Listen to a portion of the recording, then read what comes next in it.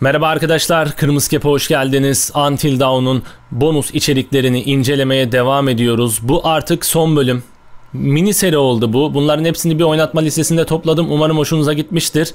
Ona Hayat Vermek adlı bonus içeriğimizi sizlerle beraber gelin inceleyelim.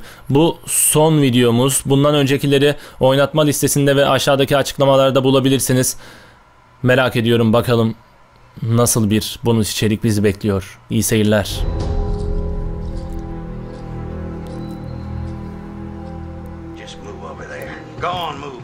İşte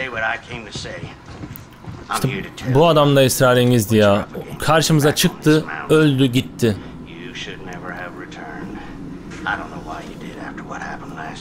You mean with Hannah and Beth? Yeah, how could you know without being involved? I don't take kindly to you kids coming up here to my mountain. Your mountain. The mountain don't belong to me, it's true. But it don't belong to the Washingtons. This mountain belongs to the Wendigo. Hi, this is Lee Robinson, production designer at Supermassive Games. Yapım Understanding the tasarımcısı. ancient myths of the Wendigo was key for their development that helped the visual look. Through sketches and concepts, these elements were visualized, such as eyes being milky, almost dead, with loss of lips and eyelids due to frostbite, fangs growing and arms and legs getting longer, with skin hardening and thickening to look snarling and menacing, yet withered and lean. The hell was that?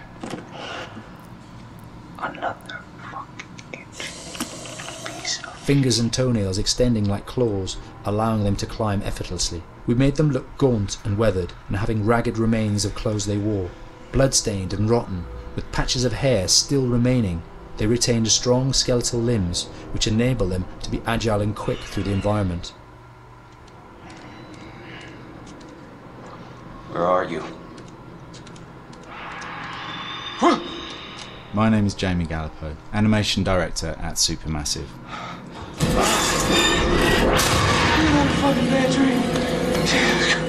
The overall direction on the creature was to be very strong, to be extremely fast. We wanted a spider-like movement to the creature. Çat çat çat çat ışınlanır gibi gidiyordu böyle. And then crawling, almost instantaneous.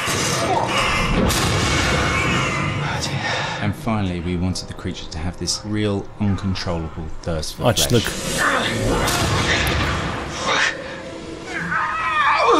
From a sound design perspective, the Wendigo is a real challenge. For the main vocalizations of the Wendigo, we use our own vocalizations. Hakikaten ya, bu ses efektlerini nasıl yapıyorlar ya? Exotic to the farmyard, various plugins and processes to gel these sounds together and keep a human resonance behind that voice, telling the backstory of the Wendigo.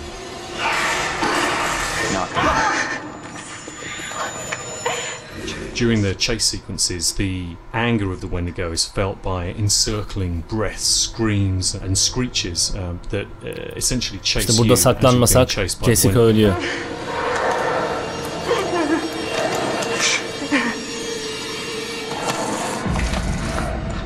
We would layer them up in a multitude of layers, sometimes 15, 20 sounds playing at the same time, to build up the vocalizations for this fearsome creature which is always in attack mode, hyperactive and chasing you throughout the game.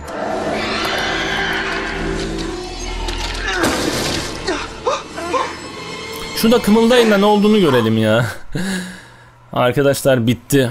Ama gerçekten ekibi ayakta alkışlamak lazım. Belki bundan çok daha kaliteli oyunlar vardır ama işte bize bunları izlettirdikleri zaman hakikaten böyle vay be bir emek var diyoruz. O yüzden bu tarz bonus içerikler çok önemli. Yani şimdi bakıyorsunuz oyun Türkiye fiyatıyla 170-180 lira.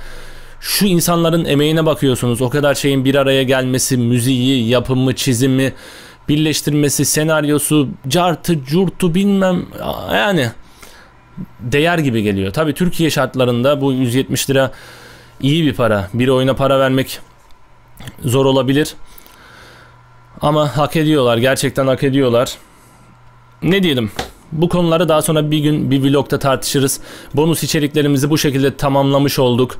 Umarım hepsini başarıyla yayınlamışımdır. Merak etmeyin.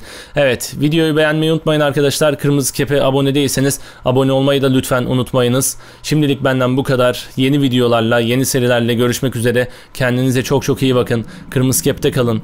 Hoşça kalın.